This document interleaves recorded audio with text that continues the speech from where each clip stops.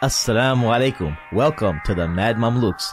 I'm Mahi and I'm joined by my co-hosts, Sheikh Amir Saeed and Sim. Today we've got a real treat for you. We've got Imam Abdul-Malik Merchant, who was the Associate Imam at ISBCC, which, let me get this right, the Islamic Society of Boston Cultural Center? Yep. Right? Abdul-Malik graduated in May 2016 with a bachelor's degree in Islamic Studies with a concentration in Dawah from al-Qura University, and is currently enrolled at Boston University in a dual master's program in Divinity and Social Work. You're here for the Khalil Center conference. We love Khalil Center. Human's been on the show, and good friend of ours, Maulana Bilal. What's your interest in the work they do personally that caused you to come out here for that? So Bismillah. So backstory: I met Maulana Hamza maybe 4 years ago. We made Hajj together. This is Hamza Maqbool. Hamza right? Maqbool, yeah. And so before Hajj, we had to meet up in New York, do some Hajj group leader training. And I was telling him I'm interested in social work. I want to be an imam, but I really want to serve in the mental health pastoral care field. And he was like, you have to meet Human and Khalil Center. And I was like, all right, cool. So when we end up making Hajj, Salim Patel was with us from Smile. Right. And he was like, yeah, you got to meet Human. I'm like, all right, cool. So last year, Human was in Hartford Seminary, which is an hour from Boston. And alhamdulillah, we were able to link up. So my main focus is pastoral care and counseling, but I really, really love the mental health field. So it's a privilege to be able to work with them because it allows me to have an area that's already driven. I don't have to retread untread ground before, because they already are doing the work from an Islamic mental health perspective. So alhamdulillah. Very cool. Now you're at a place, a lot of masajid are struggling to find one imam, right? Yeah. And you're the top dog of your spot is Sheikh Yasser Fahmy. Indeed. Right? Yasser Fahmy. Yeah. Love it, brother, man. MashaAllah. So he's a Sheikh I went Amr. to school with Yasser Fahmy. Yeah. Not knowing you that well, you spent 9-10 years over in Mecca. Yeah. Right? Alhamdulillah. Alhamdulillah. And you figure at that point you're pretty qualified to lead a community. But then you've decided to take a back seat to somebody else. Well, alhamdulillah, I went before I turned 18. And so the 9-10 years, I was 26 by the time I graduated. And I realized that, one, due to my age and lack of real life experience, I thought it would be unwise to lead a community. And then quite frankly, I studied I had a college experience. And so I didn't hit the books like Sheikh Yasser did or perhaps Sheikh Amr did. And I benefited, alhamdulillah, but it wasn't to lead a community or be a mufti or anything of that nature. So I knew that I needed to be either an associate imam or a youth coordinator, youth director.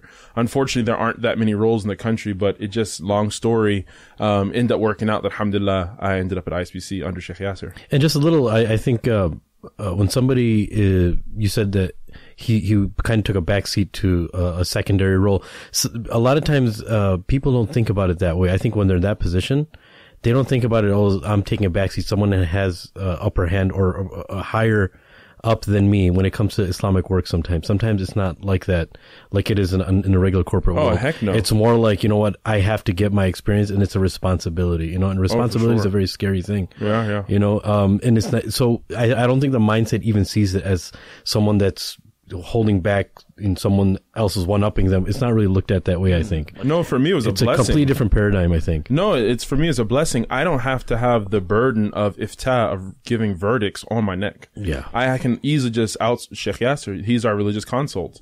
So the way the dynamic works is Sheikh Yasser is the mufti. He is the head of religious education and Islamic rulings. And he does all the scary work for you. Indeed. He does all the scary work. God bless him.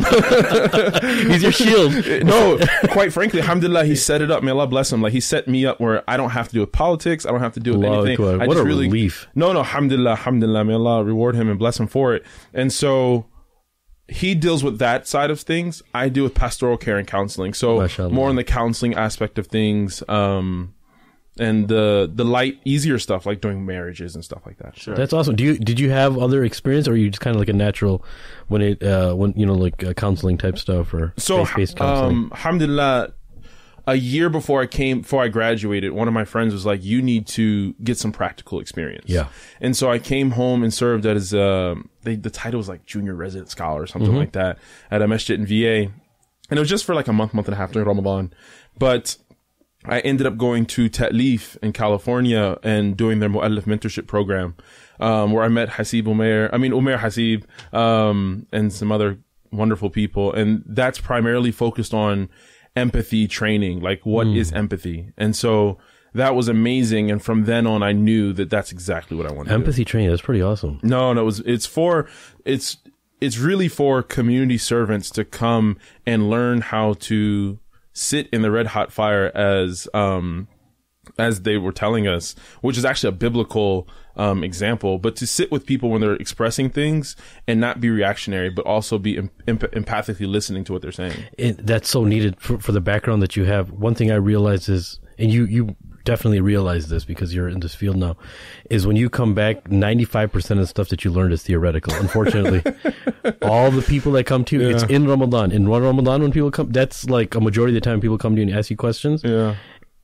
They'll ask you about zakat and about Eid al-Fitr, like the rulings of when they should give money and how and why.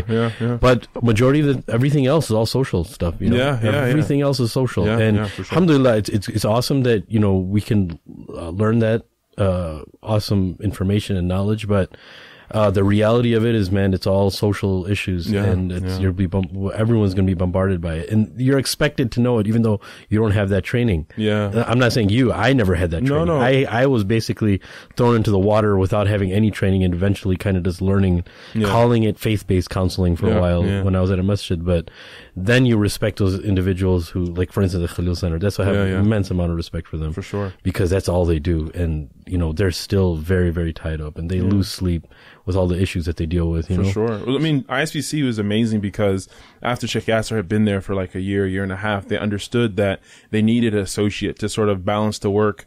And it was trying to figure out, do they want an imam or do they want a social worker or someone with like clinical training? And then I came along who wanted to go into social work, but also had some Islamic training. So they really went on a limb for me. No, that's a beautiful combo, man. It's the best combo you can have. But I had no practical experience, like no practical experience in the job field or really in counseling. But they're like, you seem like you want to do it, so we'll have some faith in you. And alhamdulillah, it worked out. So right now, it looks like I'm talking to just the right people, because at my masjid, I and a few other brothers are starting a youth coordinator type of, or youth mentorship type of a program. We don't necessarily want to call it counseling, because that can kind of cross into other people's area. But what I want to do is I want to kind of pick your brain in terms of people who aren't necessarily trained with dealing with kids, and what's like a dummy's version of the best way we could get some training so that we can be better equipped to handle some of these challenges.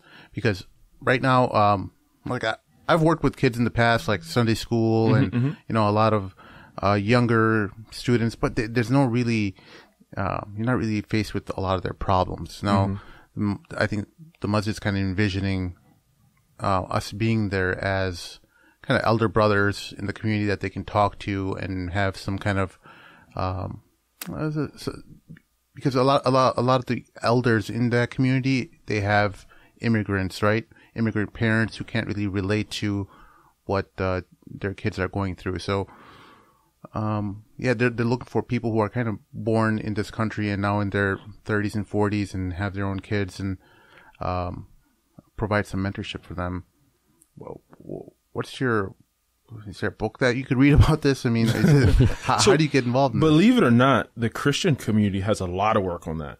The Christians got it right. Granted, they have a lot of experience and years and other resources that perhaps we don't have as a community, but they don't have, like, most of our masajid have one clergy member, one imam. They have multiple imam, or like clergy. And so, like, one of my classmates, she was telling me that she got paid like $15K a year just to meet community members. That was her job. She got paid to meet people. That's beautiful. Like, you know what I'm saying? That's beautiful. And so, they've written books on this, and there's complete studies on it and stuff like that. I don't know about setting up a program. That's not my expertise at all. But what I can say is one of the most useful things is really just seeing people. So like if you've taken Khalil Center's first responder training, after that, just being there for the kids. Wow. Okay, so what does the first responder training entail? I don't know in great detail because I haven't taken it myself. Like Human and then talk about it, because this is something really important because what I've been encouraging a lot of our listeners to do is become mentors and become like elder brothers for a lot of the younger Muslims. You can't be complaining about the situation of young Muslims when you're not actively involved. Yeah. You know, one thing that I do with high school students, which works out very well, is we've been a part of the system. I even went to that school, right? That I teach at. So a majority of the somewhat counseling I do as a teacher there, even though I'm not supposed to be a counselor, but you give advice, is you get the students' attention, the youth, especially the males, their attention very quickly when you understand what they're going through, and you're just literally just telling them what you've learned in life. Absolutely. And you're making it very clear to them, listen, I went through this, and this is what I've accumulated, and I don't want you to have this, and you prove to them why this is different. And then they'll fall in love with whatever you give them. So my experience with I have 2 teenage daughters, and what I'm realizing now is that they're really disorganized in their thought. Like they don't really know how to approach challenges. Like it's all about their emotions are crossing in with how they want to approach things, and it seems like it's just like a mesh that they're kind of trying to navigate through. Yeah. And it's the age too. You have to remember, developmentally, that's normal. Yeah. One of the wisdoms of, prophethood being at the age of 40 is that's when the intellect is fully complete. So it's a long journey, and they're at that age anywhere from, I want to say 11 to 19. That is so turbulent. Yeah. That time is so turbulent. It's one of those things, something sounds good to you one day, and the next day you can be easily convinced of something quite contrary to what you believed yesterday. Yeah. Right? It's a very difficult situation. And, and on top of that, they're girls, and girls are much more different than yourself. You're a male as far as the way you think, and you want them to think in a certain way.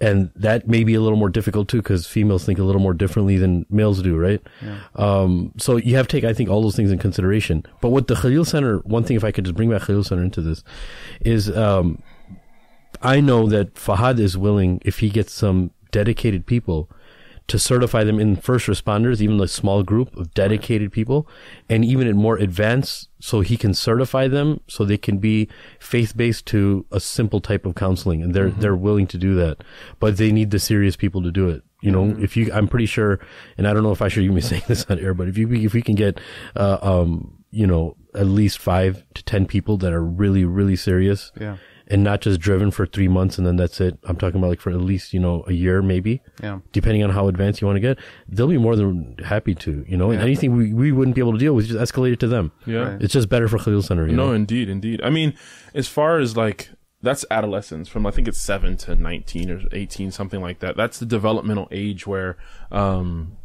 everything from identity is trying to be formed. You're talking about, there's differentiation that happens in who they are. They start taking risks they wouldn't take before. And so even forget spirituality. I mean, that's just where they're at. But back to your question about like mentorship, like Sheikh Amr said, really just being there, like seeing them where they're at, telling this what my teachers taught me. 80% of what I do is not because of me. It's all because of my teachers and mentors that have helped me out through the way. And so it's like, listen, like for me, I don't really deal with high school students that much. It's usually like young adults. Yeah. And so young guys that just got married, it's like, listen, man, alhamdulillah, I got 7 years in. That's all from Allah and also the help of my mentors. Right? Yeah. They saved my marriage how many times, and my wife being patient with my ignorance. So and that statement that you make, one statement, which is I think a profound statement to youth, is you tell them, like, I guarantee you within 5 years, you're going to be going through this. Oh, for sure. And as soon as you say that to them, you have their attention. Yep. I guarantee you within 5 years, this is what's going to happen to you because I've been there, and this is how you should deal with this. As soon as you give them that stretch of 5 years away, then you have them in, and that's where they're ready to accept it, and they're ready to be like, then they're open up to you, and they want you to talk to them in their language. Sometimes you don't want to talk in their language, and we have to talk to them in their language, even if it sounds gruesome. then they're like, oh, okay, this guy knows what he's talking about. So that's now one I of can trust him. That's one of the beautiful things at ISBC, and specifically Sheikh Yasser. So before I came on, Salim was like, oh, Sheikh Yasser asked to wear a thobe. And just me being young and burnt out from being in Saudi for so long, I didn't want to wear a thobe. I just had to re-find out who I was. Yeah. And Sheikh Yasser was like, no, be respectful and be who you are. Obviously, be professional to the job. But if that's how you want to be, that's fine. So I dress like this to work. Nice. So like jeans and a button up with a kufi on, topi all day. Nice. But that really helps when we're talking about the youth, because when I come in chucks or Vans, it's like, why does the imam have those on? You know what I'm saying? And so that already is a shoe-in to really connect with them. No pun intended. And it's not like something that I'm not putting on a costume. This is who I am. I grew up in the 90s. You know what I'm saying? Right. And I think you brought a really important point up, and something I always talk to Sheikh Amr about as well. I don't mean costume in a pejorative sense, but the get up of, the sheikh wearing the jubba and the thobe and all that. It's a huge barrier, and I'm not dogging on anyone, but I'm just saying that in order to be more accessible to a lot of young people, I think we need to really get a little bit more relaxed about it. I'm not saying. So I think we need to have different roles. Yeah. Like the haiba, the respect of a sheikh needs to be there. Right. And we need people in our community, some big figures that everyone knows he's not to play. Like Sheikh Amin, like he's always going to be muhtaram and respectful and stuff like that. But then we need other people who wear different hats. So like me, I have Sheikh Yasser. Sheikh Yasser always wears a jubba. But I don't have to do that because that's not my role. Right. And so if certain people can wear that hat and then others can wear different hats. Yeah. Right. And before people get a little uncomfortable, we completely understand the statement that you made. Oh, Sheikh Amr wears thobe all the time, and me and him always is like go back and forth about it, about whether it's a good idea or not. And sometimes he wears a thobe, sometimes he doesn't. Depending on the situation. And the reason why I respect that statement that you made very much is when somebody is teaching somebody something that they don't know. If a sheikh is teaching someone information that they don't know and they have a certain get up, like you were saying, and they're inspired by it, one of the pushing factors can be, or one thing that can push somebody away is they'll think, man, in order for me to be religious, I gotta look like that too. I mean, I'm not comfortable in that. It's just a mindset thing, So it's like you said, you're not being condescending in any way. It's just we're very visual beings. Oh, for sure. And our culture is very visual too. And look at Sheikh Ubaidullah Evans, man. Yeah. I mean, the amount of young people who love his style. Style like that. Shout out to Ubaidullah. Versace. I think also we got to understand like so if you look in like Chicago West Burbs or like North Side, like where it's like Deobandi Mashayikh. The deal, like the kids who are growing up there it's like if they dress like a button, if like, okay, let's say if Maulana Bilal rolled up in like a t-shirt and jeans, like it would like, his youth wouldn't gravitate towards it. Kind of like what you were talking about, Abdul-Malik. Like I think everyone, it's all content. I think the youth the elders, he may send a ripple effect to the elders. No, I agree with Mahin. I think there are some, especially in the Indo-Pak community, there are people who kids have looked up to as they were growing up. And I'm talking about from more conservative families. Okay. Yeah. They look at a certain image of what a religious person is and they gravitate towards that. And when they see a guy, he's wearing a shirt and tie or a polo and jeans, they don't necessarily associate that with religiosity. Yeah. Well, think about it, like our buddy Mufti Abu Layth, right? There are always people commenting how he dresses, and these aren't like old uncles. But right? You know what? It works against Mufti Abdul-Malik as That's what I'm saying. That's what I mean. It works against them because these people who are like our age, are critiquing him for how he looks. That's what I'm saying. Right. That's the point. So I mean, look, we're not working with a monolith, right? Yeah. Youth means like a huge percentage of the population. There's going to be different people with different varying opinions. So we have to understand that each job has a uniform. Yeah. If someone were to pull you over in plain clothes, the first thing you're going to assume is like, what's going on? And then he has to show you his badge to prove that he's a cop. That's true. And so for religious figures, it's sort of the same thing. Yeah. I remember before I came home, I asked my dad, who's not Muslim, I was like, yo, how does a pastor dress outside of church? He was like, you wouldn't even recognize him. And it's because, but if he was to come to church in sweats, that would be a problem. Yeah. Right. And the same thing, if I were to come to the masjid in sweats, it's like, hold up. Like, that's not cool. And so, because we have to respect the different roles. And so that's why, like Maulana Bilal, for example, he can't just roll up like that. That's not cool. But if he's playing basketball, if he had like a corto on, I'd be like, come on, bro. Believe it or not, we've seen people wear kurtas To the gym. or even thobes like that It's are all like good. tied God up bless into a them. knot. Yeah. It's all good. God bless him. But there's that fine thing that picks with. Maybe it's just because Western influence, and we are in the West. But one thing that I think about, like I went to the masjid the other day in my joggers and my sweatshirt because I was very comfortable in that. And when I listened to recitation of Sheikh Nasser at IFS, new Imam there, I just want to be very, very comfy. And I don't want people to get the wrong idea, but sometimes I just want to be in the masjid with my pajamas on. not in the sense that I'm undermining. I just want to be super just homely. I and understand. if I could just take These are one of the bad habits you picked up from North Africa. yeah, probably. Yeah. So what I'm trying to say is that how do we, and even is this idea even valid, or is it a good idea? How do we bring the community to the level that religious figures they are religious figures because of their concept and because of the concepts that they possess and how they lead a community, but they should be able to come to the masjid in sweats if they need to. Like, let's say, for instance, that you are running late to the masjid and you don't have time to go home from the gym, and you're in joggers and some running socks and running shoes, and how can we build an environment where people don't even have to think about the shell? And I know the shell is important. I know the shell for a religious figure, it brings a presence, but how can we change the environment to the degree that everyone comes in, and that we're kind of past that, because it's the concepts we know of this individual, his leadership qualities, and we don't care about the shell. And the reason why I'm mentioning this is it's a human thing and it's a religious thing. It's a human thing because we're very visual beings, right? And whether we like it or not, I remember Sim was mentioning this, when you see somebody, regardless, there is some type of, on a human level, there's some type of judgment that happens. Right. We say that you shouldn't judge people. It's true. It's a cool, nice pop culture thing. It's a cool progressive idea that we always say, well, why are you judging me, or why you shouldn't judge people. But there is a certain type of judging on a human level because our minds are programmed for that. We want the quickest possible path to make an assessment about something, and we'll use our stereotypes and things like that. Just before the podcast started, Brother Abdul-Malik was commenting on my rings, and he's like, "Oh, those are cool rings, blah blah blah." And he's like, "By chance, were you ever into rock and roll?" Yeah. I was like, "Yeah, I was." But it was a correct assessment. It was. He did use a stereotype, but it was correct. Yeah, of course. But so that's what Look I'm at you, talking man, about. coming here stereotyping us, bro. What's up? I'm just joking stuff. We're going to start a session. So tell me about your experiences. No, I know what you mean.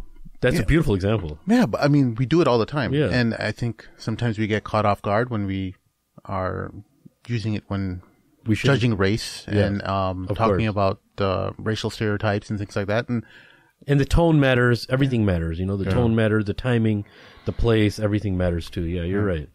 But yeah, I was talking about just, the imam coming in jammies, dude, or in joggers.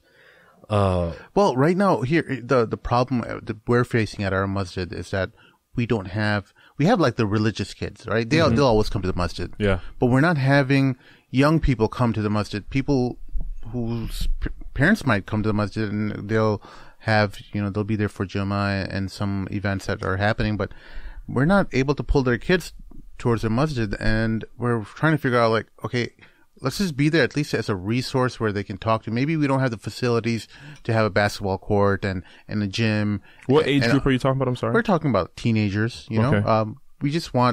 We want to be there for some kind of counseling, some kind of advice that we can provide them, some kind of religious direction in their life, because we realize that there's all kinds of opinions and different ideas that are being thrown out, especially in social media.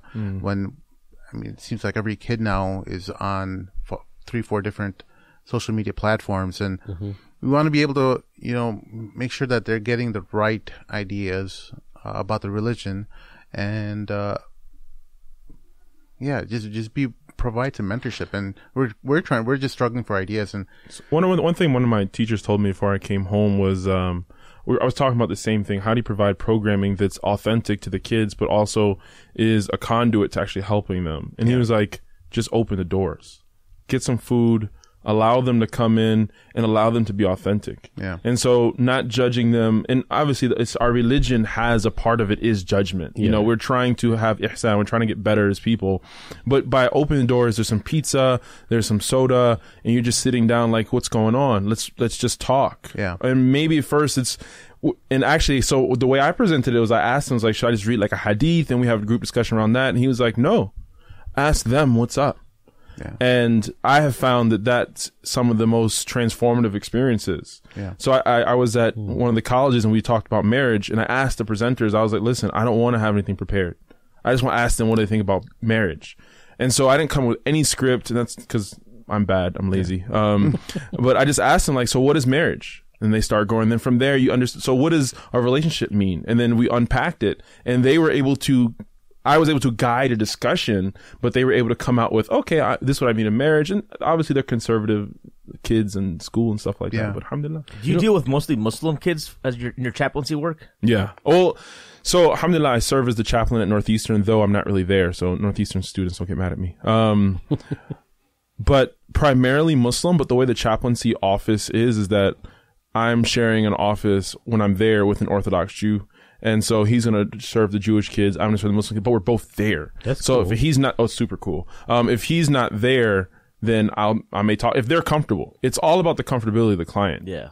That's pretty cool. And how much marriage counseling or premarital counseling do you do on a weekly basis or a monthly basis? So alhamdulillah, because ISBCC is like the biggest mosque in New England, I don't do any. No, that's not true. So we took a training with one of the organizations and just to get premarital counseling, and I made sure I did it with a couple of community members.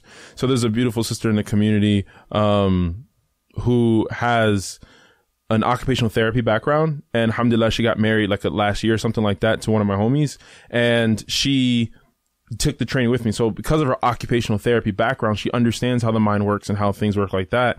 And so she does the premarital counseling. Okay. And it's 6 sessions. They go through the Myers-Briggs, they go languages of love. And so that's where her thing is. For me, some people will ask me to, like, no, we would like for you to do it. But I really don't do it unless it's a case like that. I mean, usually it's working through last problems to get to where they need to get to. It's not really like going through languages of love and Myers-Briggs and all those type of things. Very nice, man. I want to talk a little bit about, so the other night, we had, I was fortunate to meet Sheikh Yusuf Rios. I don't know if you know Sheikh Yusuf. I've heard of him. I don't know him, unfortunately. Yeah, he's Sheikh Amr is very familiar with him. But his whole thing now is talking about like crisis amongst the youth. Right? Like youth, either like just being lackadaisical towards Islam. I don't know what your background is with Islam. You just mentioned your father is not Muslim. Were you born into the faith, or did you enter at some point? So this is something that I use for my benefit. I converted, but I was only 8. What? And so with the convert community, I'm like, yo, I converted too, bro. But then with the people that the people that are born Muslims, like, yeah, I grew up across the street from a mosque. And so the story is that my mom converted so my aunt converted when my mom was 8. She's 10 years older than my mom. And she got married and left the house. And my mom just grew up thinking she was a Muslim Christian. SubhanAllah. So she believed in Tawheed, our like theology, but she called it Christianity. No, she went to church for spirituality. Oh, wow. So when I was 5, she had me at daycare that was at a church. And I came home one day, said, Jesus is the Son of God. And she was like, oh, no, he ain't. And she took me out that day. And so she started studying. And I remember her like reading me stories of prophets and stuff like that. And so she fasted Ramadan for 3 years, and she ended up converting when I was 8. Yeah. Now I tell people I converted because I wasn't sure. I was like, I don't know about this. And you were still on your fitrah anyways. Yeah. So I was like, what do I do? She was like, go ask God if it's good for you to give it to you. So I made my little istikhara at 8 years old. And I came a couple weeks later, was like, I'm ready to convert. Dude, this is the most unique story I've ever heard. That is amazing. But so my mom is amazing. May Allah bless her and reward her and preserve with goodness in this life and the next.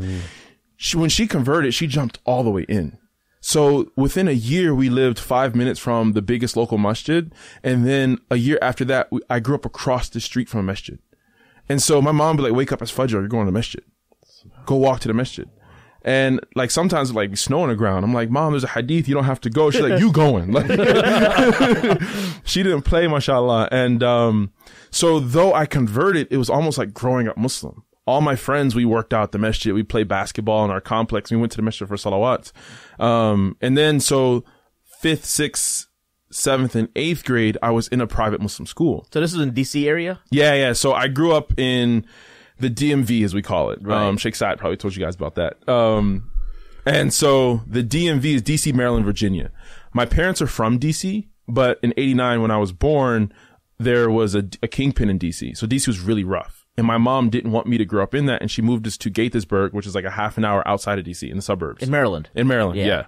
And so when my parents divorced when I was 8, and my mom, no, I was like 7 or 8, something like that. But the reason why they got divorced, check this out. The reason why they got divorced is my mom accepted Islam. Wow. So she always told us that. I didn't believe it. And then like maybe 5 or 6 years ago, I asked my, I was like, yo, so what's the real deal? Like, why did your mom split up? Like, what'd you do? Like, he was like, she became Muslim. And I was like, you guys divorced over that? He was like, she said she could, like, that was it. So mashallah, my mom is absolutely amazing. So what a soldier. Yeah, she's amazing. She's still to this day, Allahu Akbar. And we're like best friends. When people see us together, they think we're husband and wife. It's so weird. Like, so is your wife gonna buy those shoes? I'm like, oh God. Mashallah. Man, that's awesome. So after she converted, we moved to Virginia, across the street from Dal Hijra, the big Masjid in Falls Church. So you moved from Gaithersburg to Northern Virginia. Practically, yeah. Right. So we went to Gaithersburg to Maryland for like a year, and then we moved to Northern Virginia. And I went to school in College Park, Dar es Salaam Al Huda, Sheikh Safi Khan. Wow. Yeah. Small world. And so I would drive, we would catch the bus like an hour to school every day. And so I was in that little triangle for the longest. And you used to eat at Pizza Roma too, probably. Of course. My sister lives in Maryland. That's Okay, right. so I'm friends with the owner's son. He came up under me. Really, you probably know my brother-in-law. What's your brother-in-law? Can I mention his name on the podcast? Go ahead. Kashif Yahya. Do you know him? No. He's friends with the owner too. Okay. How old is he? Now he's probably 39. No. He's a dentist? No, I wouldn't know. No, okay. I'm only 28, man. Like, Oh, my bad. My bad. Let me ask you this: like, as a young black kid growing up with a bunch of Desis and Arabs, right? Did you feel like any being kind of the outsider in any way? To be honest, really? No. Alhamdulillah, the Muslim community in Maryland, DMV, was really awesome. And then I'm naturally like an anthropologist, sorta. Okay. So like I know about Desi culture in and out. No, I know. We had a Sheikh Abdul-Rahman Chow on. Oh, I grew up with him. Yeah? Yeah. Oh, He's wow. older He's from than me. Virginia, yeah. Yeah. Yeah, so he's like he's an Asian kid growing up with a bunch of brown kids. Yeah. You know? Yeah. So, what do you guys really think about us? Are we as nutty as people make it out to be? As what? As nutty? Yeah. The Indians? We have no athletic genes, right? So I grew up. That's where we got shafted, but Oh man. my bad. So Hey, it's called a Mad Mamluks for a reason. I Sorry. know, and I had to like restrain myself. So I grew up not only in the Desi community. Dal Hijra was Palestinian, Arab, and Somali. So I grew up with that culture, and then school was Desi. Oh wow! And so I got all of it. Like, and mashallah, the ammu like would let me in the office count money with them. And so they were really awesome. Alhamdulillah. Wow. But you were before. This was after the Mahad. The Mahad had already closed, right? No, I went to the Mahan. Really? Yeah. Oh, okay. For like a year, 2 years, something like that. Okay. Yeah. And then they shut it down. Yeah. Because this was like, was it either immediately after? No, this was after post 9/11. Yeah. I was like 12 or something. Because we had Mobeen Vaid on recently. Okay, yeah. Really? Yeah. I didn't hear that one. It just came, it's recent, like a couple weeks ago. Me and Mubin went to hip school together. Oh, really? Yeah. He's a stud, dude. He's Oh, awesome. yeah. He's awesome. We went to, and he doesn't remember. I don't remember that.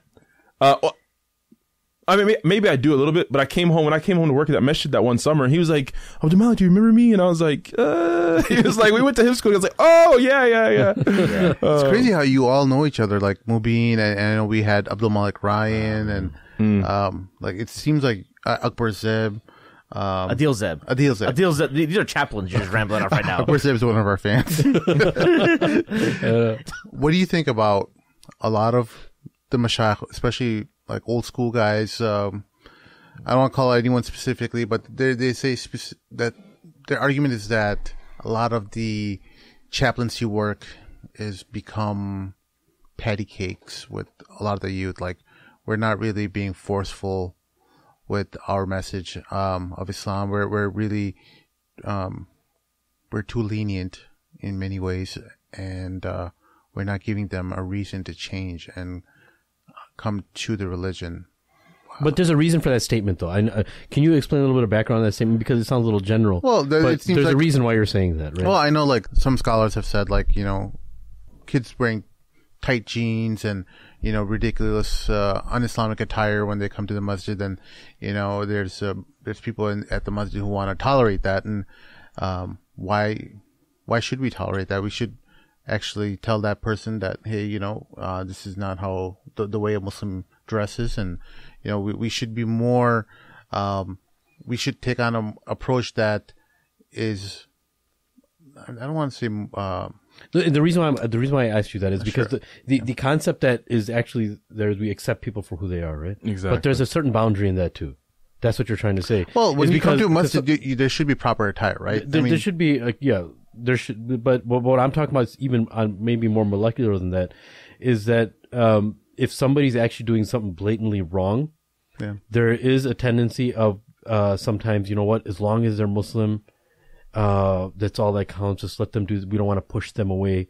It kind of starts from that mindset from mashayikh sometimes, right? Right. That's what you're saying. So now it's kind of become prevalent now until it's especially a snowball effect that's gotten kind of big. The criticism specifically towards chaplaincy work is that they've kind of taken it to another level. And I'm not so sure because I haven't been involved in chaplaincy or I haven't really sat down and really studied it, but I've heard it a couple times and I want to explore it and see. Are you talking about kind of sugarcoating level? Yeah, like sugarcoating Islam too much? Not necessarily even sugarcoating, but not really telling people to change their pattern of behavior and trying to get them to do it on their own. But that is actually important. Sometimes you have to tell people they have to change, right? Yeah. So I think I can't speak to chaplains. I know me. I don't know what anyone else is doing. Right. I think that something is very important with regards to chaplaincy is, like you were mentioning, Sheikh Amr, meeting people where they're at. And so there's a difference between saying it's okay to wear skinny jeans as a guy, because it's not. Can I lean into the mic some more? It's not. No, for multiple reasons. There's one thing to be like, it's okay to do something that's haram. And there's another thing to say, well, why are you doing this? Let's unpack it. Let's understand what's going on. And then in that, there's some spiritual counseling that's going on. We're trying to help you get to a better place. So I'll have girls come to me, ask me for dating advice. Like in the masjid, Imam, my boyfriend's doing this, doing that. And it's like, okay, this guy doesn't sound like a good guy for you. And then she's like, well, I feel like I'm doing something haram. Well, Islamically, you are.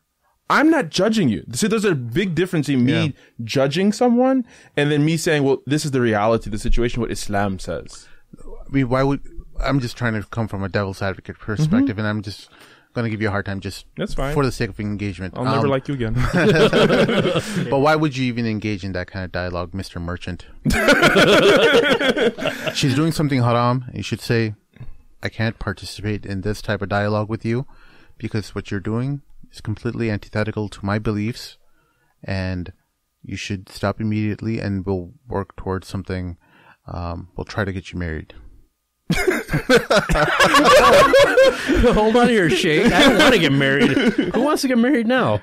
I'm young. Well, for many practical reasons. One, alhamdulillah, she's coming to the masjid asking for advice. Right. And two, by not being confronted with, I don't think it's hikmah. Allah subhanahu wa ta'ala says, وجادلهم بالتي أحسن. what's the ayah? اللهم صل على محمد.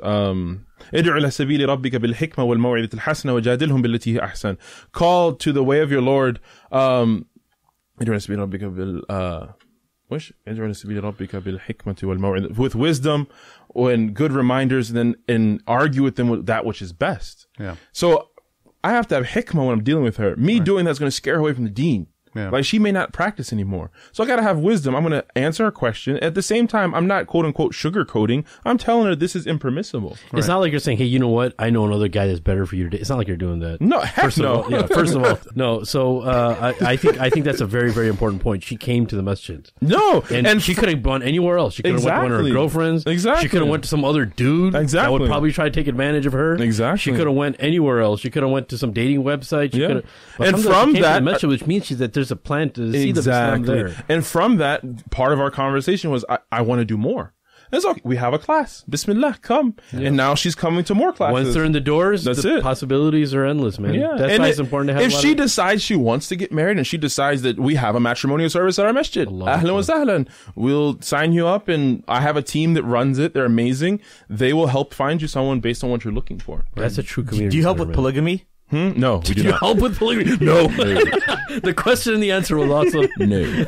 You have to get a marriage license in order to get married at the ISBCC. Indeed. I see. Yeah, he's our promoter of any guest that comes on, even if it has to do with I don't know, jihad. even have to do with IT, he'll ask them about polygamy. Yeah, I think that people should make sure they're taking care of their first wife. So that's a big problem. A big problem in certain parts of our community. We'll just say that because one, we don't have the cultural awareness in how to deal with one wife, let alone two. Mm-hmm. How many of us grew up without our fathers? And so if you haven't grown up seeing a healthy marriage, then you're still struggling to figure out one. Two, we don't have the finances to do that. Now, I'm not saying it's not a part of our deen. I'm not saying that people can't do it, but the reality is 75% of our community is not ready to have a healthy situation. This is supposed to help our community. A healthy first situation. Yeah. Let alone, we're not even get to the fiqh aspect of it's illegal. It's so, yeah. Yeah, and one of our guests, he mentioned something beautiful. He said that one of the reasons why you shouldn't look for a second marriage is if you're trying to solve the problems or run away from the problems of the first marriage. Oh yeah, it's pretty dangerous. You're setting yourself up for failure. Yeah. It's responsibility. The problem is, and I'm gonna go hard on my millennials. We're in the microwave age. Yeah. There are books written on the Generation Me, and the narcissistic epidemic. Like, this is the age that we grow in. We're so entitled. But like, think about our parents, our grandparents, how it took so long to make food. Even to make spices that grind stuff up, and like, there was no microwave. Well, now I want a pizza, stick in the microwave, beep, beep, it's done. Yep. And so that has permeated now into every part of our life. Fast food nation. Yeah. Yep. So if the marriage is like not working, well, why didn't she look like that? And why didn't this man like, and we, as, Sheikh Amin said last night, subhanAllah, he mentioned the hadith that the Muslim is the mirror to a Muslim. And he was like, if your mirror is foggy and you're seeing something you don't like, you don't break the mirror, you fix your hair. That's deep. I was like, wow. I love Sheikh Amin. Yeah, may Allah bless him, preserve him. I mean, wow.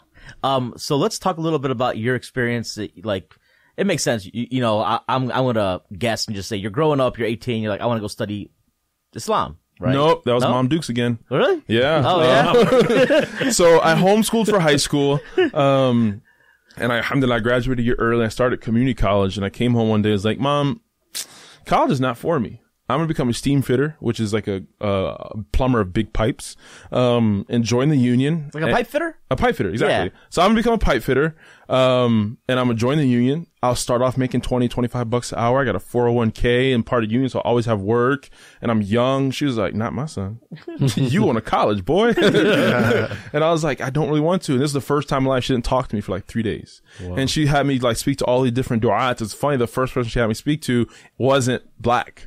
And he was like, that makes a lot of sense. What, to be a pipe fitter? Huh? To be a pipe fitter made a lot of sense? Yeah, he was like, yeah, you want to get married? You're 18. You want your own autonomy? Yeah, go ahead. And then I was like, see, I told you. He's like, let's call a black guy. And sure enough, the black guy, he was like, yeah, listen, we need engineers in the community. We need, listen. The dawah. Yeah. Yep, and so from that, she started applying for me to study overseas.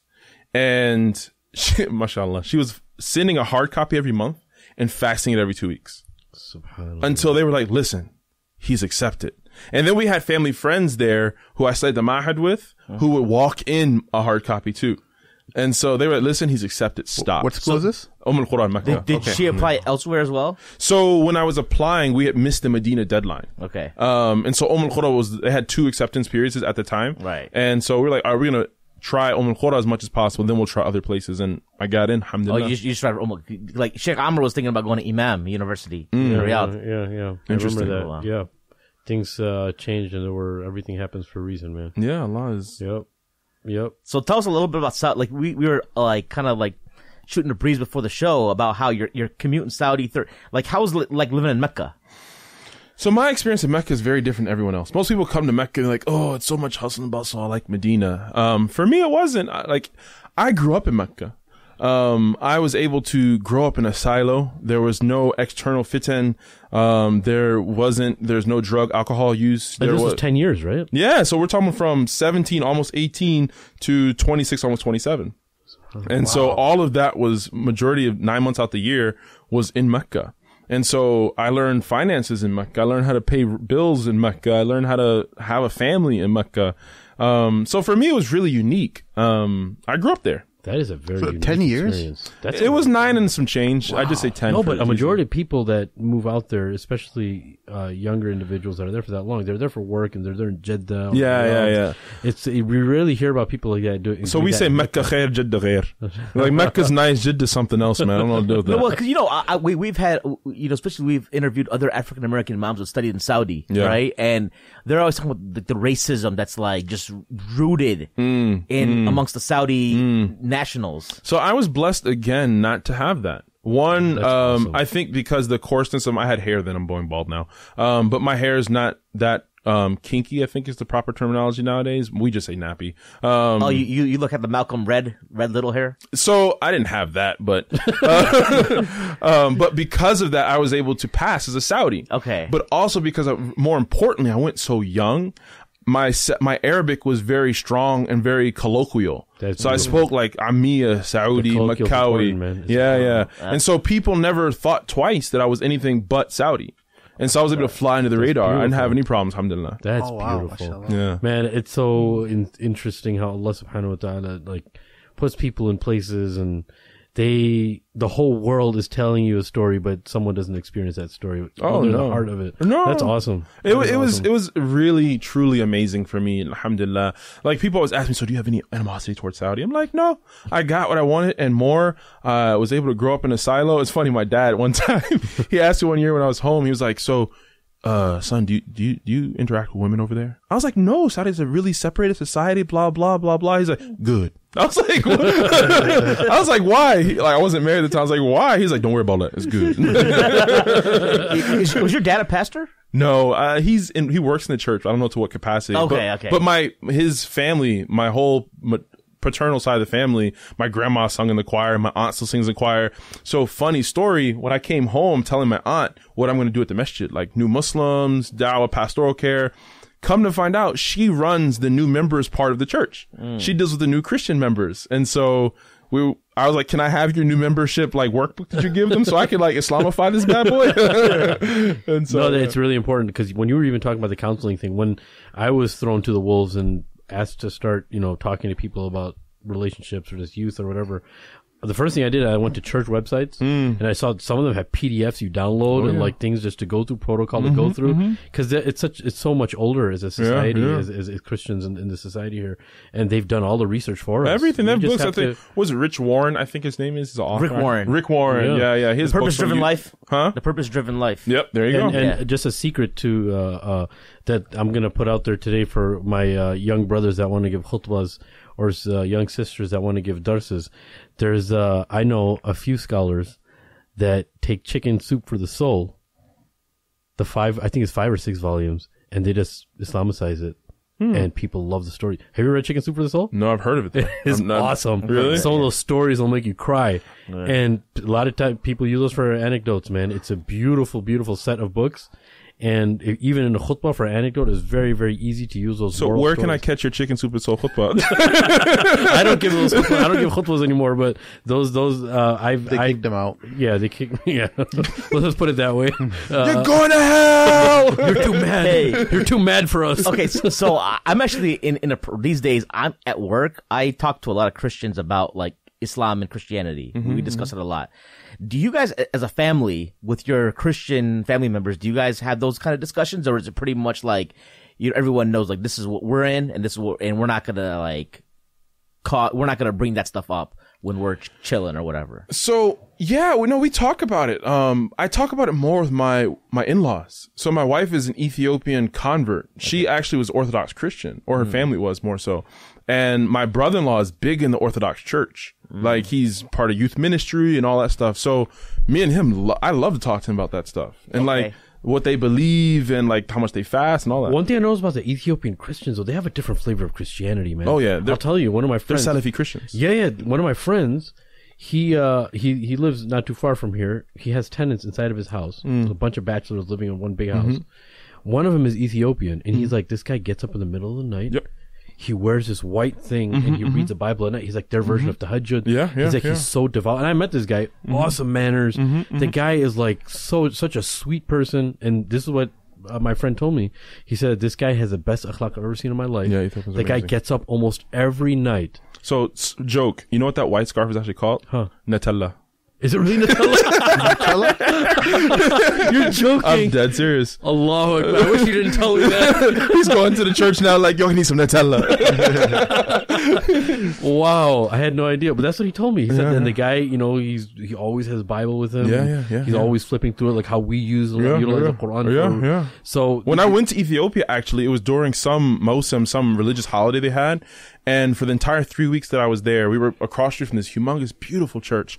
And so I woke up for Fajr, thought I was hearing the adhan. I was like, get up, start praying. My wife's like, yo, it's not Fajr yet. I was like, well, I just heard that that's the church. They prayed every hour on the hour. Really? I'm serious. During this holiday, obviously it's not everyone, but they're encouraged to go as many times a day as they can. And so every hour on the hour, there's like an adhan type thing, and this praying. It's amazing. Jeez, fascinating. I had no idea. How do the Christians in America, when they hear about these Orthodox folks, do they even know about them? Because I feel like a lot of the Christianity here, you were talking about how pastors... It's not about that, though. I think it's more of a denomination thing. Is it? Yeah. Well, because you know, talking about pastors earlier, right? I've been to a church service before once, and I remember... Why were you at church, brother? Should we talk? I was there to like debate the pastor. That's even... Oh, goodness. Anyway, sorry. Were you really or joking? That's why I was invited. But the dude was wearing like a flowery Hawaiian shirt and like skinny jeans. Yeah. You know, so I was like, when you thought about the pastor's uniform earlier, it's one of these like maybe some more progressive. Possibly. So tell me, what were you going to say? What was happening with this? No, so what I want to really ask you though is this, right? I'm starting this. Did you eat bread when you went? No. Okay. No juice, no grape juice? Nothing. No grape juice. That's a Catholic thing, right? Or it could be Orthodox. I think most Christians, that's how they do. Well, communion is Catholic, but to become like you. Yeah. So like, when I'm studying, like, I'm involved in studying some Christianity now, as far as like reading I read a lot of Dr. Bart Ehrman. You're probably familiar. I don't know if you know, but like a lot of the stuff, like my conclusion pretty early on is like, I just don't understand how anyone like really buys this stuff. Right. Is that fair for me to say, like, and sometimes when I'm talking to my Christian, like, so the Christians that I talk to aren't necessarily the hardcore, like, evangelical types, right? They're people that have doubts, right? And they're looking for answers, and they try to, but they're like, you know, they're thinking about, well, that's what I grew up with, so I didn't explore it first. And then we I'll find something that says, for example, that we don't know who the original, like, authors of the New Testament are, for instance. They're anonymous. So you can't even attribute the book of John to John. And then, like, and there's no sanad, what we call a sanad back to Isa alayhi salam. So how can we say this is Isa? On top of that, the philosophy of the Trinity and how it's like really like convoluted, you know? First of all, I just want to commend you on how eloquently you criticized Christianity, unlike last night, what you did. I should have heard. He literally, like, Christianity doesn't make any sense. No. Doesn't make any sense is very nice. You just understood. No, I think he used. He's like, that stuff is whack. You got to be crazy and stupid to believe that. I'm like, everyone is like, and at that masjid, we do a lot of like interfaith events and stuff. And everyone, like me, Sheikh Amir, Summer, who's also a co-host, we're all like sinking into our seat. No, like, I'll tell you why I was laughing. You know why? Because everybody knows how he is, and he can pull that off. None of us would ever do that. Yeah. But he's the only one that can actually do that. No one's really going to take offense like, to it. It's like some of y'all may have seen it on Facebook Live, so I'll address it now, right? But let's say if the roles were reversed, wouldn't we be so upset if some Christians said that about our religion? Not in their space. I wouldn't. No. So what I would say is Allah subhanahu wa ta'ala says, "Ud'u ila sabili rabbika bil hikma wal maw'izati al-hasana wajadilhum billati ahsan." You have to have wisdom when you're doing it. Yeah, there were no Christians there though. So okay, here's the thing. What would you wouldn't do that if there were Christians? No, there. here's an uncle came up to me afterwards. He was like, so some of your boys were like, that was dope, and some uncles like, I didn't like it. So I talked to him about it. I was like, listen, here's why I said it that way, right? Number one, it's an all Muslim audience. If there's a Christian there, I'm not expecting Christians like listening, trying to learn Islam through Mad Mamluk's Facebook Live, to be honest, right? Yeah. the Christians that we, like, I feel like between Sim and I, we know the non-Muslims personally listen to Madmamluks, right? Because we work with them. And we, so I told them, like, when I saw the question, it seems like it's coming from someone who is like a high school student. Because it's like someone who's getting we're in Wheaton, Illinois. This is like the heart of Christendom in like Illinois. And like they're getting beat. They're getting like, you're cornered, right? And the Muslim youth have to have some kind of like izzah or like, that confidence, right? And you can't talk about the issues of Christianity in 30 seconds.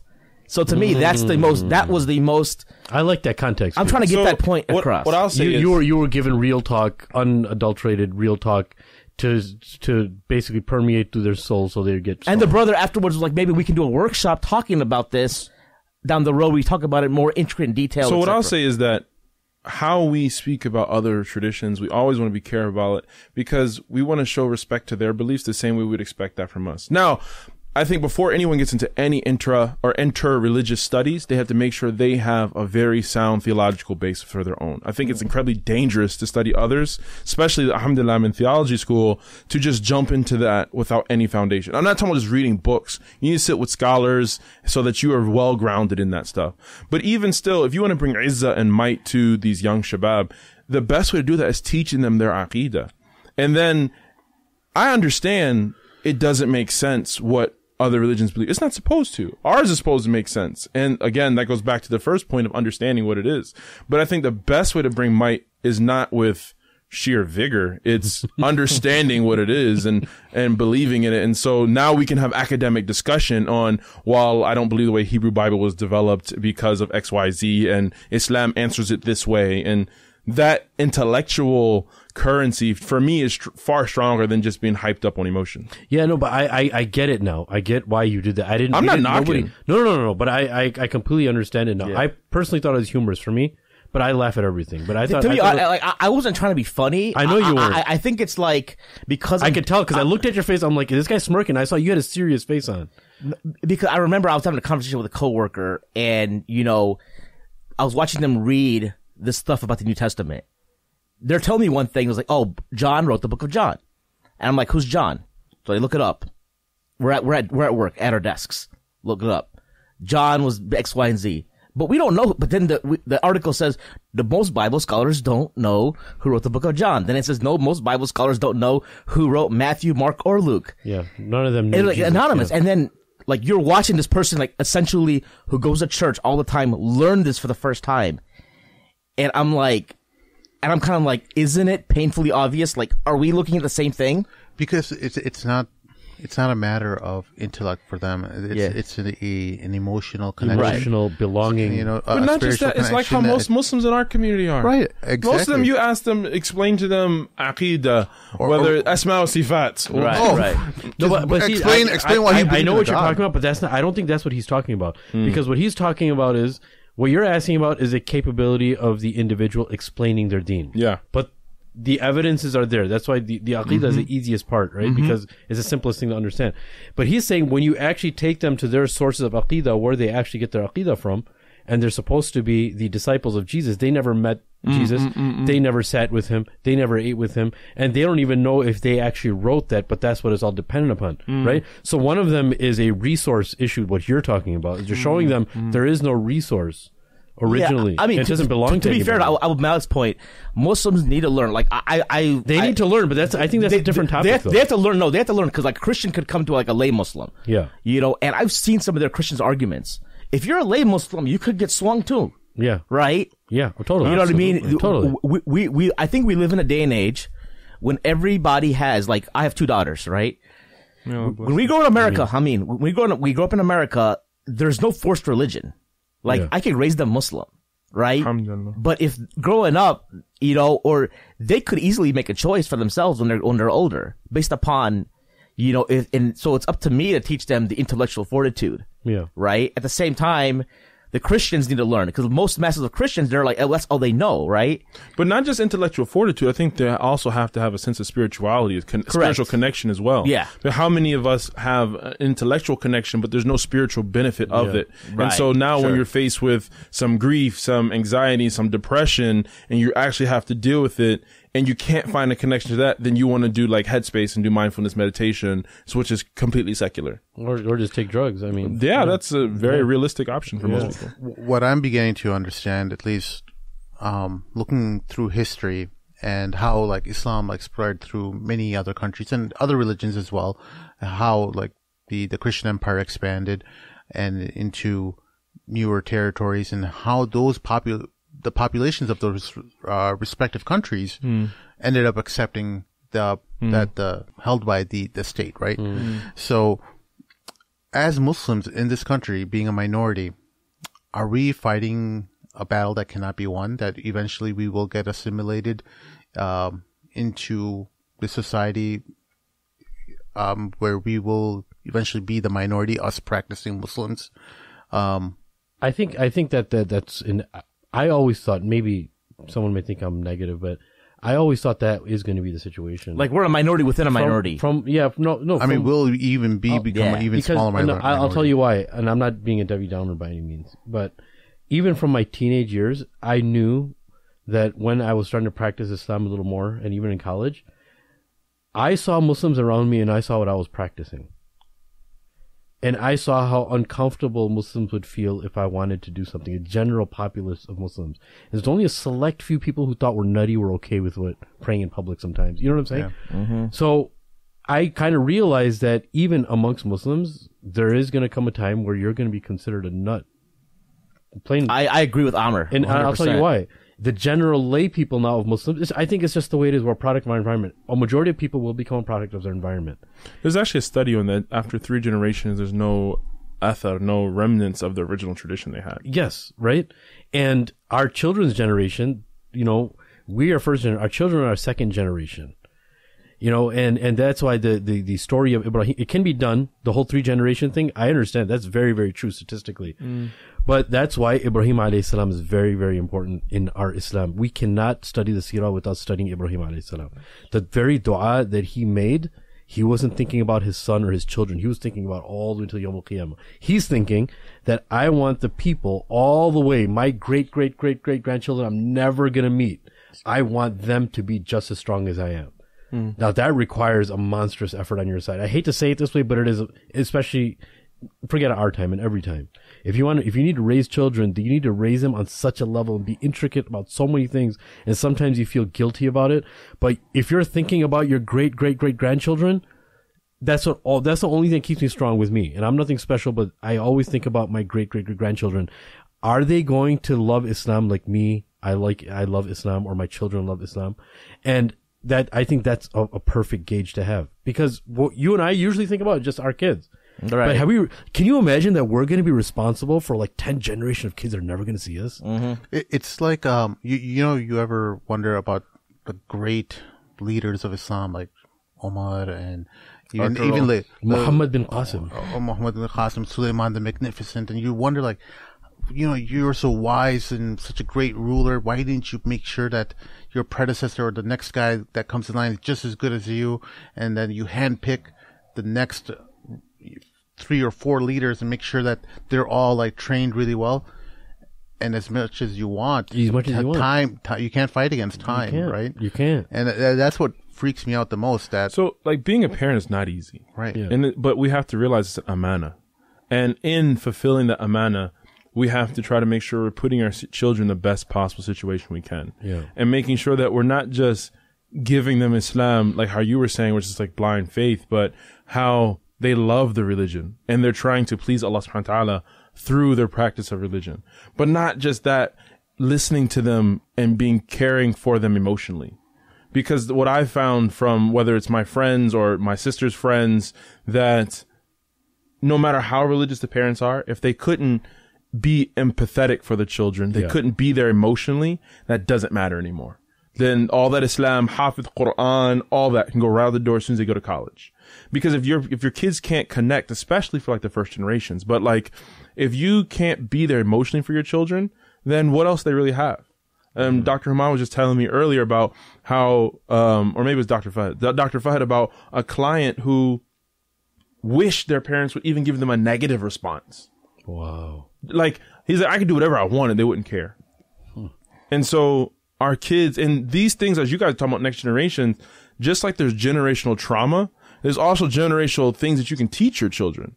So like my grandfather and my grandmother got divorced when my dad was 8. So my dad didn't know what it was to be a dad. So now when my parents got divorced, it was mind shattering for him. He loves us so much, and all of a sudden he's following his father's footsteps. So for the first couple years it was good. Things just didn't work out. I was disrespectful, I was disrespectful to him. And then so we stopped talking for a few years. So now I have to reach out. He didn't know. So what my friends will tell me from this situation is like, dude, you're overcompensating with your kids. I'm like, my kids got to know I love them, because I got to break the silsila, the chain that's happened generationally. And we have to take the ownership for that. Just because we had trauma in our lives doesn't mean that I can just throw my hands up and say, subhanAllah, I didn't learn it. So no, if you see things you don't like, have wa'i, pay attention, understand what's going on, and then try to make a change. This is an amana. Allah subhanahu wa ta'ala is going to hold us accountable for how we raise our children. Yeah. And so we have to be there for them emotionally just as much as we do religiously. And just to bring us back to your point, and we can move on to something else, but something I just thought of, I want you to think about how you raise your children and individuals that you see that are like what the individuals that may refer to us as alt-Muslims, and they think that we're too much about it. There's people that refer to us alt-Muslims. Really? Alt-bros. Alt-bros, sorry. And you see them as progressives. You see them as they don't really practice, and you see the result on the children. What do you think is going to happen to their children, the third generation of those people? What do you honestly, be honest with yourself. Where do you see their children? Because they themselves, their children, it's very, very, like, I'm not even just talking about prayer and stuff, even the embarrassment and the shy of being Muslim and all that. Like, where do you really think those children, what's going to happen to their children? I'm telling you, I mean, I'm seeing a decline. And your children are going to be the weirdos to them. Right. And your grandchildren are going to be even bigger weirdos. Right. I think for me, like, one of the things my teachers told me is like, you just gotta worry about you and your kids. Yep. Like what someone else's kids are gonna do and what they're not gonna do is like, God bless them. Oh, fuck Allah. May Allah make it easy for you. But what am I doing with my babies? Of course. Yeah. Because of course. Like, and then with that emotional intelligence, with being there for them, inshallah, they'll have an emotional fortitude and identity formation wherein they're comfortable in any society. I think that's the goal, man. It's that comfort. Because if it's not within the Muslim community, it's going to be the non-Muslim community. We live in America. Yeah. And so whether they're going to public school, they go to the mall, they go somewhere, they're going to face some adversity. Yeah. And so giving them that identity, but that ownership of it, then that's what different. And I think that general populace of people, that's just going to happen, and we just have to try our best. Not like we're better. Well, I'm not saying we're better than everybody else. I'm just saying that there's a general populace of lay people of how things just work themselves out. And then you have a small group of people that try their best to hold on to something. And Sheikh Amr, I think on top of that, you're like, it's amplified even more in like other cities. In Chicago, and like Abdul-Malik's mom is like a one of a kind, mashallah. Yeah. But places like Virginia, back in the day, Chicago, the Bay, like where there's strong Muslim communities, right? They have that support. But like I grew up in Ohio, so there was like no spiritual leadership there, right? So like, that's kind of where the majority of Muslims in America are like that, and then you'll meet a brother, like one or two out of like 100 who are like on the deen. It reminds me of I remember I was at a wedding back in like 2004 in Cleveland, Ohio. Cleveland, Ohio is pretty much like a desert. I mean, they have some old school brothers there, like Luqman Williams, rahimahullah, passed away like I think last year, but I met this Desi brother. He was 16 at the time at this wedding, and it was the guy. You know what the guy hulud is? What do you guys call it? Like the Mendy? Mm-hmm. It was like the Mendy. Like I don't know how to translate that to you. You know what Mendy is? Yeah. Totally. All right. Yeah. Okay. It's basically a pre-wedding ritual. So at 2004 celebration. It was a bachelor party. Yeah. It was like early 20. It was like bachelor party for the girls. Oh, then, it's a bridal party. Bridal party, right? So it was like, but like men get to go too, right? And so like I met this brother. He was 16. I was like 22, and like this brother had a full beard. you know, and we talked about it. I was like, I could just tell he was like a Dean kid, and I was getting into the Dean at the time. And so I was just like hanging out with him the whole time. And I was just thinking of, and we stayed connected. He ended up going through the Alim program here at Elgin, and now was like a Imam, I think, on the East Coast. But I was texting him from time to time because he'd always give me an Iman like rush, so to speak, whenever I was around him. But then I thought about like, I used to ask him about Cleveland, and he was like, yeah, you know, it's not really not much going on here. And I'm like, but there's like 16-year-old kids holding it down. Like his dad is not even religious, right?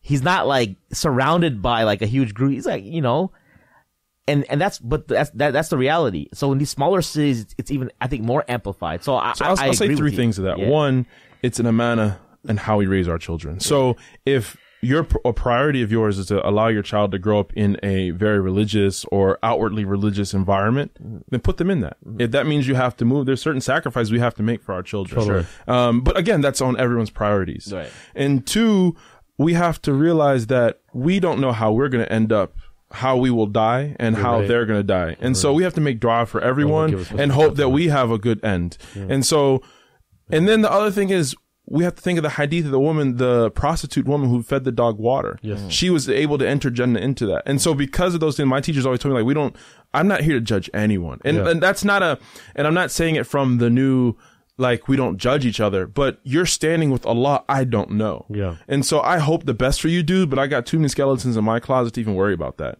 Yeah. And so again, it's a priority for me that my kids know how to pray. So at 4 and 2, we're like, are y'all going to pray with us? Like, that's a priority for me. My daughter, who's 7, my ex-wife takes her to a private charter Muslim school. It's predominantly Muslim.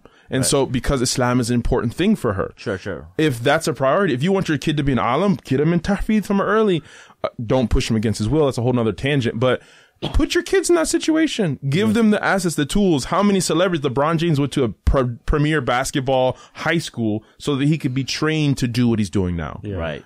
Michael Jordan, he had the drive, so his family allowed to help him, or they put him in a situation that was good for him. Facilitation. Something like spirituality, right? Like I've been like trying to learn more, like, you know, what we call tasawwuf, right? That's something that I've been more exposed to in the last couple of years. The early part of my practicing the religion was more like the intellectual stuff that we were talking about, like, you know, just you've talked about that numerously on air, you know, right? Do you think that, looking back though, as a high school, let's say I was in high school and I got introduced to tasawwuf, you think it would make sense to me? You think part of it, I think part of it is just my life experiences now. And like, so one thing that always like resonates with me is like, now I know I'm getting old. Like, I tell people all the time, like, I'm 36 years old. My condolences. And I feel like I'm on the wrong side of the hill. Like, like I'll be lucky. Like, if I make it to 70, I'm already halfway past, right? Like, you see gray hairs popping up. I see, what blows my mind is when I see my 4-year-old daughter who's going to be 5, and I remember being her age. Like, clearly. Yeah. And that's when I'm like, you know, I'm getting old. So so I feel like a lot of this awakening for myself is like just you seeing time just passing by, like, very fast. I remember, but I remember specifically when I realized I'm getting old is when my daughters introduced me to this dab. The dab. I'm like, what the hell is this? What's going on with society that this stupid move is now a dance move? The bottle flip. But hold on, what's worse about the dab is where it originally comes from. Yeah. It comes from vaping, or no, it comes from dabbing is taking the root or the juice from marijuana. I don't know what it is exactly. Yeah. The extract. The extract. It's so strong that you cough. Yeah. Really? So it's like you're covering your face. Wow. God, everything has a connotation. Everything has a weird connotation. Yeah, dude. But back to your question about spirituality and kids, I'm not a scholar thing, like to teach a spirituality. But what I will say is that I think it depends on how we present it. Kids don't understand different things all the time. So, for example, I was talking to my kids the other day, and so my son is really fair skinned and my daughter's brown.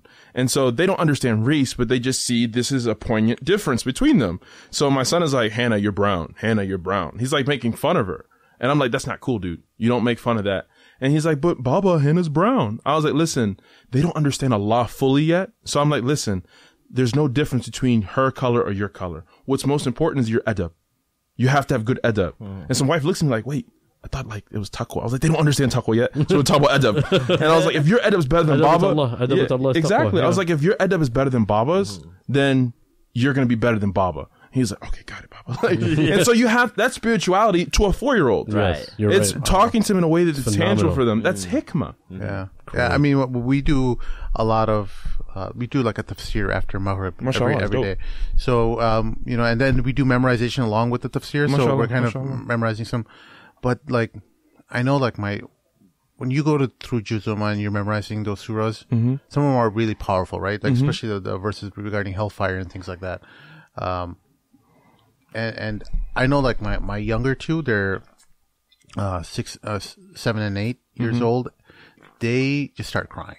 And they're just overwhelmed with tears because they think they're going to go to hell. But then I have to remind them about the hadith from the Sahaba who said, all the Muslims are going to go to Jannah. And then they laugh about how Umar radiallahu anhu smacked the Sahaba who said that. And they had a good laugh about it. You got to kind of calm them down. And, you got to build them. Like, I at first I thought, like, am I just like overloading them? And then I realized, like, okay, if you have these, and this is what I'm trying to tell a lot of parents who are, raising kids, that they gotta get strong with the deen themselves. They gotta be able to help their kids. I know a lot of young parents might not have been able to handle that situation. Like, oh wait, how do I resolve this? They're getting overcome with the emotions of hellfire and things like that. And how would they have dealt with it if they didn't know? Totally.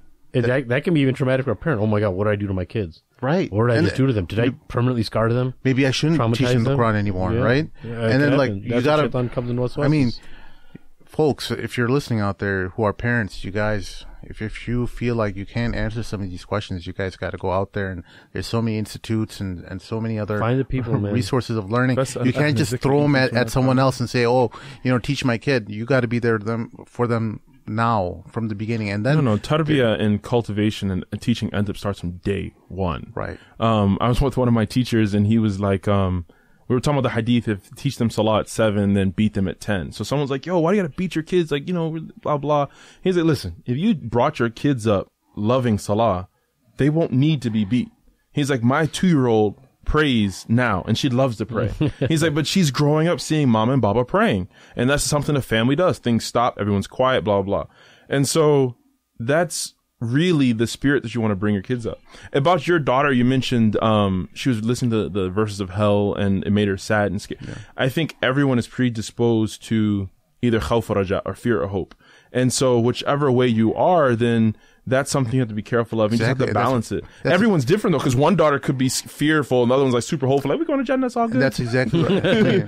Who was it? Ibn Qayyim who wrote the book, or said faith lies between fear and hope? Numerous scholars in said that. So, and I think that's what we're talking about. As I was telling them, like, look, this ayah says is talking about hellfire, and then the next ayah is talking about Jannah. It's a balance, and it's always a balance throughout the book. And what's the main central theme throughout the Quran is the last day, and that needs to be built into our brain, and it's a constant reminder that the last day is what we're looking at. That's the end goal, and everything around it is just a mirage. Yeah. Everything is just there to distract you from it. You're right. It reminds me, your kids crying reminds me of, like, so I told, when Imam Suhaib was on the show, I told him, like, I have an all-time favorite Imam Suhaib lecture. It's called, Zina, Disease of 1,000 Faces. It's on, aswatulislam.net. Aswatulislam. I forgot about that website. It's from the 90s. So he quotes something, he narrates something from Hussein ibn Ali, radiallahu anhu. When Hussein was a kid, like, they were talking, like, he was in a gathering where they're talking about the verses of the hellfire. And then Hussein was crying, and they're like, Hussein, why are you crying? You're so young. He's like, well, I was thinking about, like, the wood in the hellfire, the big pieces, and then he's like, there's little pieces.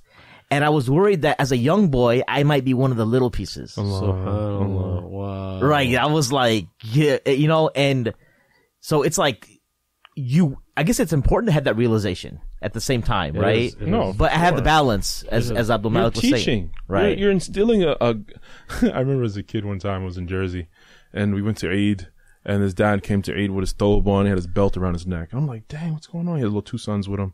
And so one of the brothers was like, actually, like, why the heck do you have a belt around your neck? And he said, they don't know who God is. So until they learn to fear Allah, they're going to fear this belt. Yeah. Real quick here before I want to start wrapping this up soon. Really? You're gonna make Ibrahim, our fan, super fan, really mad. I didn't give you any indication. No, but Ibrahim who? Ibrahim, man, Ibrahim, our guy from Louisiana. Louisiana, New Orleans. Oh, well. I gotta do groceries today, Ibrahim. God bless you, He'll Ibrahim. be happy with the shout out. I gotta do groceries, and then I gotta go home, and then I gotta come back for some like class at 8:30 back in this side of town. So, anyways, like we talked a little bit about podcasts you listened to when you were in Saudi and stuff. Like we were just like, cause you've known about us, I think, for a while. But you seem like you're somebody who listens to podcasts. We usually don't get guests that like can talk about other podcasts. So like talk about a little bit, like what do you listen? What do you? By the way, shout out to a lot of our Saudi students who are listening. We have a pretty decent sized following. I think it's a lot of the students who are studying overseas in Saudi. And I look at the numbers, I'm like, holy cow, that can't be Arabs who are listening to us. It has to be our own students who are listening over there. For me, the last 2 years, I was already transitioning out of Saudi, like mentally. Yeah. And because I had a long commute to work, so it was like a half an hour to work, a half an hour to school, half an hour back home. Then there's the days split up as a split shift. So I went to school in the morning, worked at nighttime. And what kind of work, if you don't, can you share? I taught English. Okay. Yeah. That's how most of us, especially in Mecca, we provided. So you know much. I was teaching English too in Egypt. Yes. Well, you know, the Medina students would always say that they would do their like school at the Jamia during the day and then go to the Halakha at Masjid Nabawi. Yeah. Did you guys have something similar where you go to the Haram? Yeah. That was still a reality for most people. Halfway through my studies there, I got married. Okay. And that reality soon changed. I had to provide for a family. So alhamdulillah, there were a few halaqas I was able to go to, but like that every day in the haram type situation stopped. So I had a long commute to school and to work. And so I would just listen to podcasts. So Tim Ferriss, Joe Rogan, was it Howell, School of Greatness? Lewis House. Qalam had Muslim Matters, not Muslim Matters. Qalam has one, but more importantly, it was the about finance. A Muslim Money podcast. Yeah. Omar Usman's, exactly. Yeah. Right. But really, it was a lot of just consuming Tim Ferriss, to be honest with you. Yeah. Yeah. And I remember you were posting that on Facebook. Yeah. And we had just recently become friends on Facebook at that point. And I said, hey, it's crazy that you listen to these podcasts because these are the podcasts that kind of inspired me to get into the Mad Mamluks because, Tim Ferriss was kind of, pushing this, New Age religion. Yeah, New Age, he does that. And he's got a lot of these motivators who are, trying to get you involved and trying to get you to do things that are things that you normally thought you weren't capable of, right? Yeah. Kind of like this whole new biohacking thing, and right. how to learn a language in this 3 days, and how to learn how to swim. That's how I really kind of gravitated. And he had this thing I just found it really interesting of how fighters cut weight and how they cut 25 pounds in 2 weeks and slow carb diet. Yeah, slow carb diet. I tried that for a little while. Yeah. I'm not going to ask you how it worked. Don't want to ask because it didn't work for me. So for me, it was so social media throughout my entire time in Saudi was my means of connecting to back home. So if you actually don't do this, but if you were to go back on my Facebook feed, I was posting everything. Like, I just got some ice cream today. Like, we went to Baskin Robbins. I went over here. Because that was my life. That was your touch with the reality of the US. Touch with the reality. And Saudi's a very tribal society. And so being an expat, expatriate, you didn't have a lot of friends. Podcasts were a means of, it was like supplemental education almost, you could say. So like Tim Ferriss, a lot of motivational stuff, a lot of hacking, but a lot of business, entrepreneurial stuff. Yeah. I really love that. So were you friends with just mainly American students there, or British No, students? I had friends from everywhere. My cool. roommate was from Tajikistan. He married my wife's friend. Another roommate was Somali, Kenyan Somali, Belgium friends. One of my good friends is an Afghani, born and raised in Saudi. MashaAllah. So alhamdulillah, yeah, really diverse. You know, it was funny because Rogan, he interviewed Khabib last night after the win. Did Khabib win? Yeah. Allahu Akbar. He got the belt. So I don't know anything about UFC, but I know, so you know, Rogan, I stopped listening to him because every chance he gets is like, Islam gets a bad rap. He's a New Age atheist. He's You know a what I mean? spokesperson for New Age atheism. It's like, except that one lady that, there was that one lady who was talking about Palestine and Israel. I forgot her name. Oh, yes. Aubrey- from Aubrey- RT's. Aubrey something. No, not Aubrey. It's she used to work for RT. I forgot her name. Yeah, Yes, but anyways, yes. so that's all. Abby Martin. Abby Martin. Yeah. Yeah, Aubrey. so she like Abby went Martin. in on the hell. You know, she like kind of gave it reality. But for the most part, he's got these people like Sam Harris and like Milo always talking about Islam, and he's always Arian Foster challenged him a little bit when he was on. Yeah, and But, Jordan like- Peterson challenged him too. Yeah, Did he? I didn't listen to the poor Peterson. he doesn't talk in front of Jordan Peterson though. He's kind of afraid of Jordan. Okay. Peterson. I get that. But like, it was just interesting to see how like Khabib is just saying Alhamdulillah. No, not only that, he said there's only one God. He said that on purpose. Yeah. There's only one God. He's looking right into Rogan's eyes. Alhamdulillah. Yes. I love that part. Yeah. Yeah. I haven't even heard the podcast, but I know, mashallah, Khabib he doesn't play. You know, No, we didn't have Khabib on the podcast. No, I know. Oh, okay. we Talk will about soon, Rogan's, inshallah. We will soon, inshallah. inshallah. We will have him soon, inshallah. You know, And to our fans too, pressure him. Get onto his, contact him and tell him to come on the Mad Mamluks. He'll come on, And he's inshallah. gonna get bombed. starting with Ibrahim. Oh, sorry, wrong use of. I was like, Twitter feed is going to be overflown. The Muslims can't use that word anymore. Right. So, Abdul-Malik, before we wrap, anything else you want to add? Anything you want to share with us? You know, first time. How long have you been? First time in Chicago? Yeah, it's been the first time since I was little. Yeah. Really? Mm-hmm. So, what are you like? How long are you here till? I'm here tomorrow afternoon, inshallah. Okay. And then, so, what have you seen so far? Nothing. The inside of Khalil Center and the hotel? Yeah. studio. We had the wellness conference yesterday, and today was like a lot of planning stuff. And then yesterday, I was like reading my email that Human sent me. I was like, wait, Mad Mamluks, what? Like, who signed me up for that? Yeah, like I said, I specifically asked for you when I saw the schedule a few weeks back. Alhamdulillah. Any pizza for you today or no? Or yesterday? No pizza? Yeah, Dude, you didn't have pizza? What kind of food are you into? I'm into food. You don't have any deep dish pizza? No, I haven't had any. Ever in your life? No, I've had, of course. Oh, I've but in been- Chicago? Watch this. I've been to Uno's. Uno's? That's Chicago, right? No. Yeah. Yeah. Because No. Uno's is like all over the country. That's There's true. Uno's It's in not Ohio, real. right? I'm sure. Giordano's. Have you had Giordano's or? Sim likes Lou Malnati's, you Yeah, know. Lou Malnati's is You best. know, I guess tomorrow is kind of tough. You should go. Yeah, I'm supposed to go out. When are you lunch with a leaving? friend. Tomorrow evening. Oh, tomorrow can we meet up? Maybe He's tomorrow. We'll talk after the podcast. Yeah, you're, Yeah. We'll talk after. we'll have the to like, podcast. we'll have to like give Human some junk about not giving you the full Chicago trip. Man, I've had a bunch of desi food, mashallah. Buttered chicken. And I saw it when I walked in. Man, it's like every place you go, it's the same formula: butter chicken, biryani, naan, maybe some other type of chicken. Yeah. Type of chicken. Yeah, I'm trying to think if there's anything You else. can get some kebabs if you're lucky. Yeah, I don't know how the food scene in Boston is compared to Chicago. I don't know what Boston is known for, other than clam chowder and like fish. And Conor McGregor fans. Yeah. I don't know. We're not really big on. We're not. I don't know if we're like known for our food. Yeah, I don't know. I know you guys got that one thing, clam bake, right? Where you put all the seafood on the table. I don't know. In New England. So disclaimer: I am not from Boston originally. So I don't know. But you are living I'm a there, though, right? Bostonian now. No, Yeah, okay, shout out to yeah. Boston. You definitely got to do that though. It's like you get all the seafood in a bag, right? And then you put it on a table. Yeah. And it's all like spiced up and everything cooked and ready to go. wow. And the table is free of any dishes, and you could just use your hands. No and you way. just break open all the crawfish and lobster or whatever you're eating. That sounds dope. And you just Next do it time you with come your to hands. Boston, I'll let you take me, inshallah. Heck yeah. We'll do it. We'll do it. I've never been to Boston. I haven't either. Ahlan. We'd love to have you to ISBC, inshallah. Yeah, I'm going to Philadelphia though in 5 for you ever lived in Philadelphia or no? No, but we used to go up frequently as a kid. You ever been to Southie? Boston? Yeah. Oh, yeah? Yeah. Okay.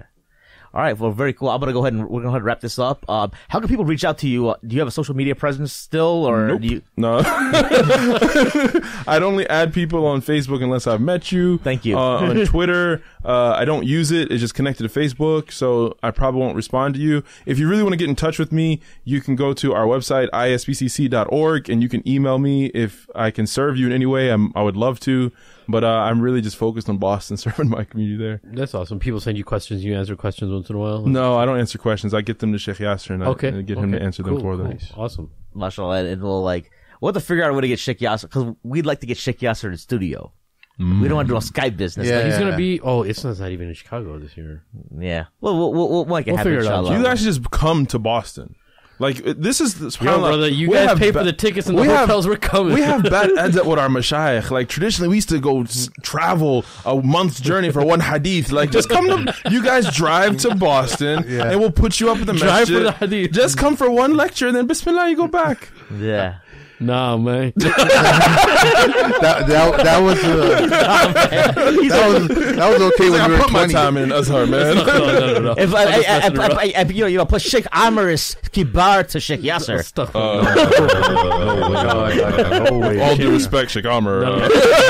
No way. Sheikh Yasser, you guys. I would just like. وما أدراك ما Sheikh Yasser. He's something else. I just had Put to some like respect on his name. He's something else. Yeah, mashallah. He's a gem, dude. All right, for our listeners out there, if you have any questions or comments, you can email us at themadmamluks@gmail.com. You can follow us on Facebook, follow us on Twitter, give us more Facebook likes. We're on Instagram. Give us a 5-star review on iTunes. And subscribe. One of the reasons I'm really trying to wrap this up is like I have really dry mouth. I had like 2 pounds of desi food, and I need like more water, and like I'm like parched, right? So He's parched. yeah, I keep gotta go to and stuff. But anyways, That'll be a mashallah. good intro to our podcast. Hey, don't forget to subscribe on YouTube. All right, make sure everyone has a YouTube account. You just go there. You don't have to watch any videos. Just subscribe on it, and if we can get to 1,000, we're pretty close. We might put some of these lectures or interviews or whatever you want to call it, some of these podcasts on video for you guys. Nice. Right, cool. All right, for our special guest, Imam Abdul-Malik Merchant, and my co-host, Sheikh Amr Saeed and Sim, this is Mahin signing off for the Mad Mamluks. Assalamu alaikum.